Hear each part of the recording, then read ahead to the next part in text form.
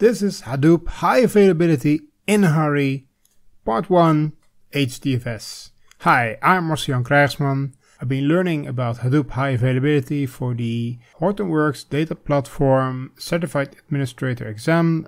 I thought the material to learn about this topic was a little dry. Surely we can do better, and this is my attempt, so I hope it's useful to you. Let me know in the comments. Now here's a very simple depiction of an HDFS cluster. Now the D from HDFS stands for distributed. Your data will be distributed across several nodes. Now suppose we want to write something, so we use an HDFS client to write a file to the data nodes. But the file is too big, so Hadoop will split this file into several blocks on the storage. Now you notice that this block goes to two locations, two data nodes. This is called replication. This is a replication factor of 2. And you can turn replication off, but we're talking about high availability here, so I can't think of a reason why you want high availability, but no replication. So here's block 2 on data node 1 and 2, and here is block 3 and block 4, and you see it's all randomly placed on the data nodes. Now, how does the name node know where these blocks are? Well, it gets block reports from the data nodes, and it has some administration in the form of an FS image file. The FS image file tells where all the blocks are, and the edits file is the file where all the changes are written down, noted as it were. And this is a rather important file, this edits file, because the FS image file is not updated all that much, because it turns out that updating the FS image file is rather a lot of resource intensive work. Should one of these data nodes get broken and an HDFS client still wants to read these blocks that were on that node, luckily we have another copy on other data nodes thanks to replication. Now, when we lose the name node, that's a different story, because this is the library where we can find all these blocks. Lose the library, lose the cluster. That's the story. So should we lose the FS image file and the edit file, that would be a bad thing. So first of all, we need to back these up. But wouldn't it be great if there was a second name node of some kind where we could switch to keep things running? And that is the secondary name node, aptly named, I'd say. And this one gets a copy of the FS image file and the edits file. But apart from that, high availability wise, it doesn't do all that much. Yes, sure, in reality, the secondary name node is useful for all kinds of stuff. You can run CPU intensive stuff on it. But if you want to keep this cluster running, an operator has to do something manually.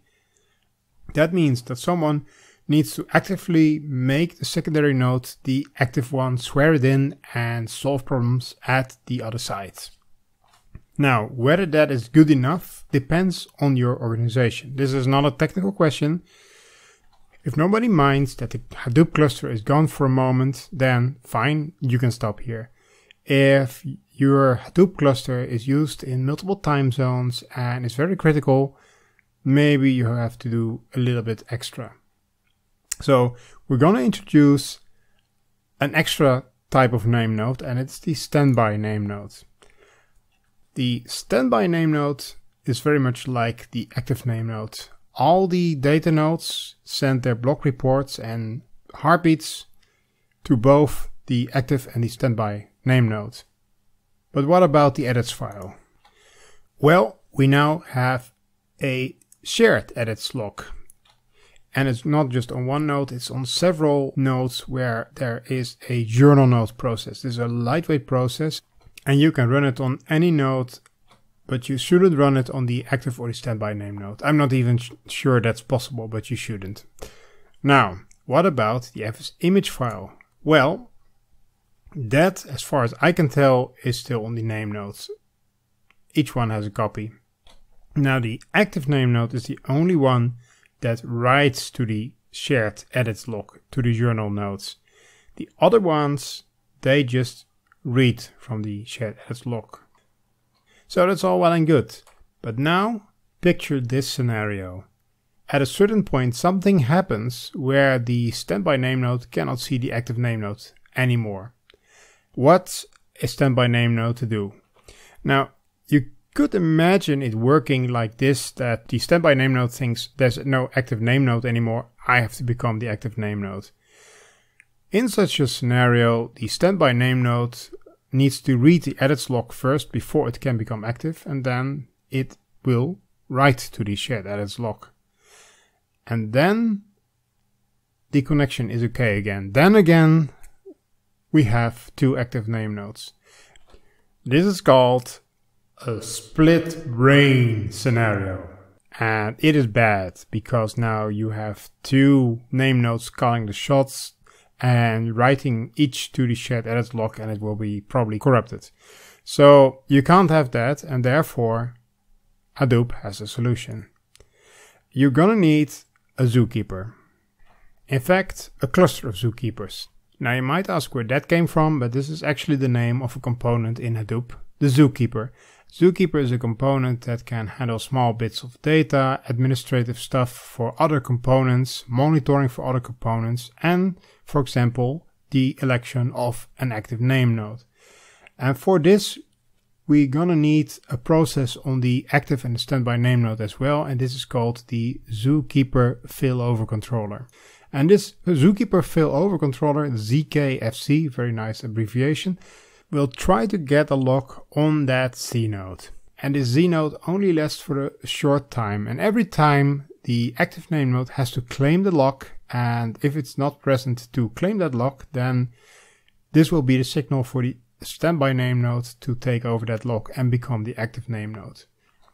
It's a bit like the tale of the sword and the stone, where Arthur is the only one who can get the sword from the stone.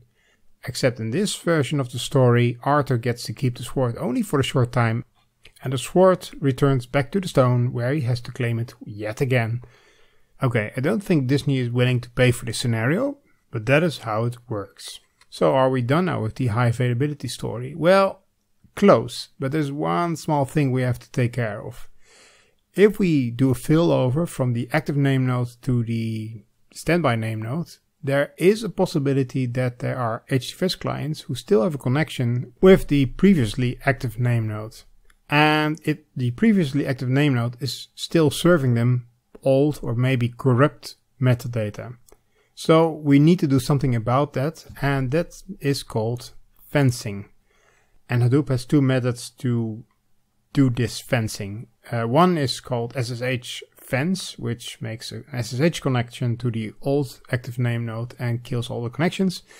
And the other one is called script, because you can run your own script to do the fencing in any way you like.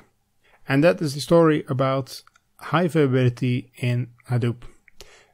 If you're an Hadoop engineer or operator, I hope you now can sleep at night without being called to wake up secondary name nodes. Thank you for watching. I hope you had fun and learned something. If you want to know more, read my blog. It's called Expedition Data. You can follow me on Twitter at Marcel-Jan KR. I'm available as data engineer via Open Circle Solutions, available for parties and weddings. Feedback is welcome, so please leave a comment. And until the next video, bye bye.